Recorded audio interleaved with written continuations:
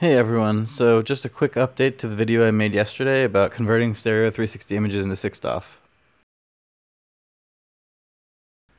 So you can see here I can open this top and bottom image no problem and do all the depth map stuff I was doing yesterday, and it all works.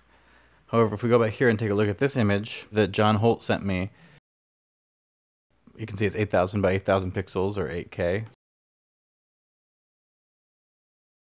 And when I try to open it in the Python script, you can see it crashes. So what's going on? How do we fix it? Basically, it's a memory allocation problem in OpenCV. It's a known problem, and it's a pretty easy fix. There's just a few different steps to get it all installed. So just open a browser and go to python.org and go to the download section for your operating system. And you want to go and get the 64-bit of the most recent stable release. So this 64-bit executable installer right here is going to be perfect. We're going to download that.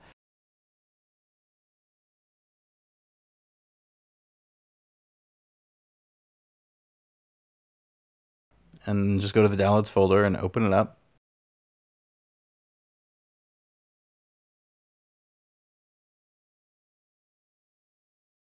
We're going to do a custom install. You can see it is going to install pip for us, so that simplifies that. And I just like to install it for all users. It just simplifies where it's located. And now I'll just speed the video up a little bit so we can save some time.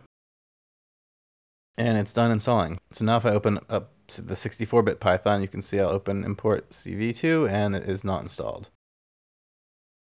So you just open up a command prompt, run as administrator. And then just locate the version of Python that you just installed, and then in the scripts folder, you can see I can run pip there, no problem. Just pip install OpenCV contrib Python. And that runs, and you can see it's also installing numpy for us, so that's taken care of. Go back here, import CV2, perfect, import numpy, great.